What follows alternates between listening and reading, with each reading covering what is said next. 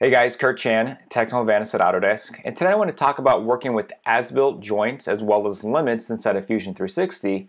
And the example I'm going to use is the Shapeoko 3 CAD model.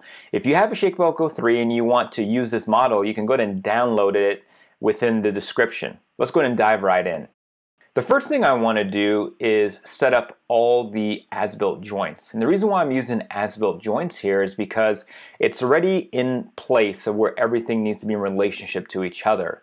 The first thing too is when you download an imported model or with any imported model, always remember on the very top level, you always want to capture design history. I've already turned mine on and I've already went through and I created rigid groups of each section that I want to move continuously together. So what rigid groups does is actually allows me to group certain components together, and when I move one of those components, that whole group moves together. So I've actually created 3 rigid groups, and let me go ahead and just roll the time bar back here. And remember, you can download this file in the description below. I already have it in A360, so just go ahead and download the F3D file. But the first step is, well, how do I apply the as-built joints? Because as you can see, if I actually grab one of the pieces, if I grab this DeWalt router and move it off, you can see that this is one of the rigid groups that are together, but everything needs to work seamlessly in this ecosystem. So let's do Command Z to go back to its initial position. So step number 1, I'm actually going to do 3 different types of joints. And if we look at the, let's look at it from a X or a Y-axis location here. Is we zoom on out, let's take a look at it on this realm, is I want this to move left to right, right? So if we come back to our start location, first thing is under assembly, drop down to as-built joint, and the components I want to move in relationship is I can just select this bar, this long extrusion, as well as I want to move along this extrusion as well, but what's the position of where is it going to move along? I can actually pick this edge here, and now that bar is going to move along that edge. Now you just saw it only move just that extrusion. Well, once I right click and say OK, it's actually going to not only just move that extrusion, but everything else that I actually included with that rigid group. So that's really a key thing with the rigid groups, is that once I create them, everything in relation to it will move with each other. So this controls you to go back to that location. So I've done one of them now. The next one I can do is, let's say the x-axis. I want this guy to move to, but see, you can just move off just like this. Control Z just to go right back to the location. And I'm going to take the same approach. I come up here under assembly, drop down to as-built joint. And from here now, what's the component? This is my component I want to move along this component. And what's kind of the position I want it to move along? Well, along that edge, and now I'm going to have it move back and forth along that edge. Just do a right click, say OK, and now if I grab this component and move it, it's going to move in relationship just like that as well. Really, really simple. Control Z to go back to that location. Let's now take a look at the Z-axis. Same approach, come up to assembly, drop down to as-built joint. And what components I want to select, I'm just going to deselect there because I had something selected. I'm going to now pick this piece, and I want to move along this extrusion here. And what's the position? Just pick an edge, and it's going to move along that location, move up and down, and there we have it. Right click, say OK, and now this is going to move along that location. Now all this will now move together. Well, now there's an issue here. Now if we look at it, as I move any one of these pieces, I have all the as-built joints in place, but there's a problem. If I go past one of the extrusions, it's just going to pass right off the Shapeoko. So we can actually set limits to depict where I want things to move and how far I want them to move. So to show this, just going to do Control Z, go back to its home location. And I'm going to start off now with the Y location. And let's take a look at it from this realm here. Is looking at it, well, I have it from the initial position, but how far do I want it to move off, right? Because if you look at the center of the DeWalt router, it needs to come all the way out to this back edge here. at the front edge. So let me just do a quick inspect. So if I say from this point to maybe this edge, this is about, as you can see, about almost 2 inches. Now let's just clear this off and say, well, how far is it from here to the edge of the table? And that's about 16 inches. So I'm going to minus around 2 inches from 16 inches because I want the center of that router almost to come to the edge of the scrap board here.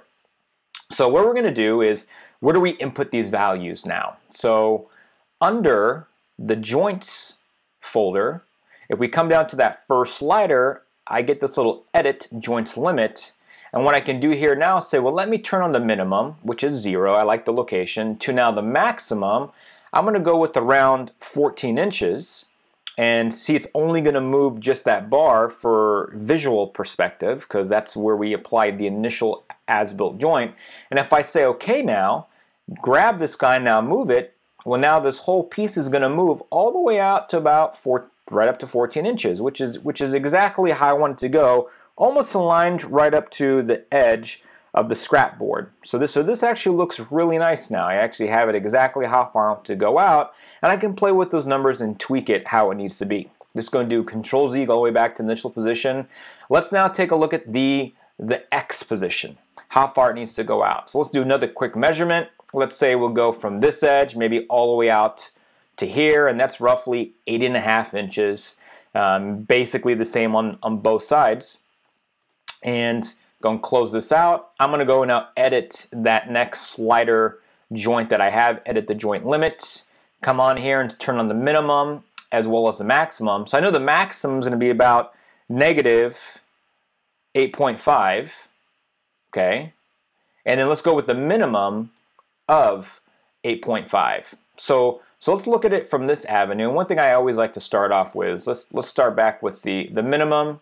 Let's go with the maximum. And let's go with 8.5 up here. And then positive 8.5 for the maximum. And then now, as you can see, as we grab this guy and we move it, just like that, it's going to go up to those specific limits. And we could always dial in and tweak it in, but always for demonstration purposes, it's nice just to show the movement of exactly what's going on. And then lastly, let's talk about the Z. Now, the nice thing about the Z side is that on the Shapeoko, it's about a 4.25 inch Z travel. That's how much you get. And the Z height, the build volume is 16 by 16 by roughly 3 inches for your stock. So same approach here under the slider, edit the joint limit, turn on a minimum and a maximum. And you can see right up here, the very top, I'm not at the very top level, so I'm going to go with roughly about an inch, go up, an inch going upward. Let's go up. And then for maximum going down, let's go with -3 going down that way. And you know, it could be give or take a little bit less, but let's go with these values here.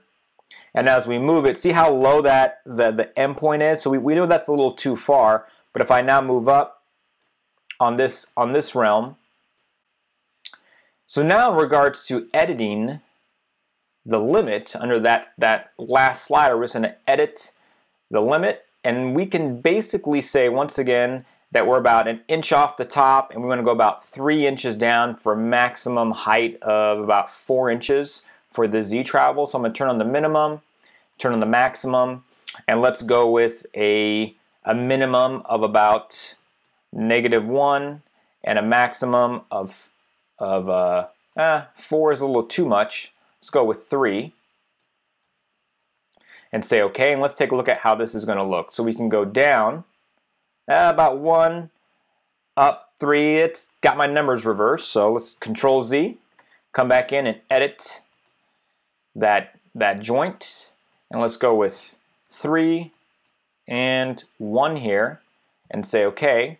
So now we can go up about 1 and come down about 3, just like that. Now even the 3 is a little too far, so one thing we can do now is play around with these limits. Let's change that to 2 if we choose. And then now if we move this up and down, there we go. So give us enough room for the length of the tool, goes up and this is how we can play around with these limits specifically. So looking at it, let's go back to our start position.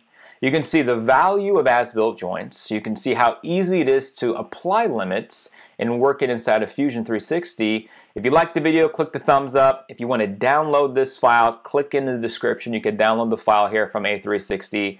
I have it all ready to go for you guys, already dialed in.